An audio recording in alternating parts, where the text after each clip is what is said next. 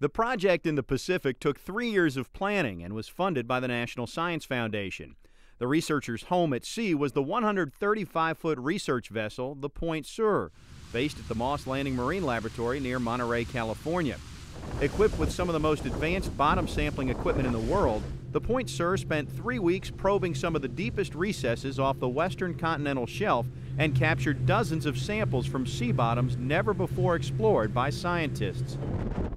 The primary goal of the expedition is to study populations of tiny but ecologically important marine crustaceans known as copepods.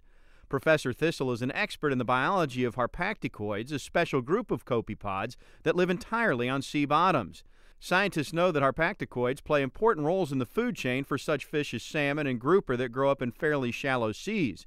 But, as Thistle explains, comparatively little is known about what roles these tiny animals play in deep-sea environments. The deep sea is really understudied for harpacticoids.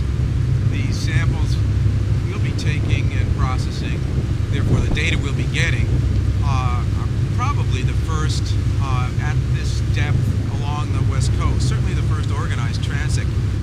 So little is known about these deep ocean microorganisms that scientists don't even know how many species exist or how nature distributes them across the vastness of the world's seafloors. This is one of the big mysteries this mission was designed to solve, at least for the deep waters off the west coast. That's really the essence of our study. What is the species list the same at San Diego and Seattle? When the hundreds of mud samples are analyzed during the coming year in Thistle's lab, he and his students expect to find many copepod species completely new to science. We expect to find at least dozens, if not hundreds of new species in our samples. To collect undisturbed samples from such tremendous depths, the FSU team relied on the latest in deep-sea sediment collecting equipment, plus the skill of the ship's crew. To maximize shipboard time, both the crew and the science team worked in round-the-clock shifts, sending this 1-ton multi-coring apparatus to the bottom. Once there, the device uses gravity to sink 8 coring tubes into the bottom.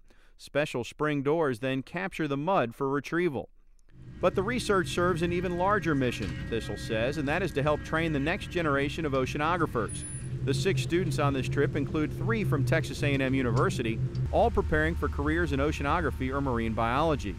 The mission provided them with rare, real-time experience they can't get anywhere else. The foundation understands very well that to train oceanographers, you can't just do that in a laboratory setting on land.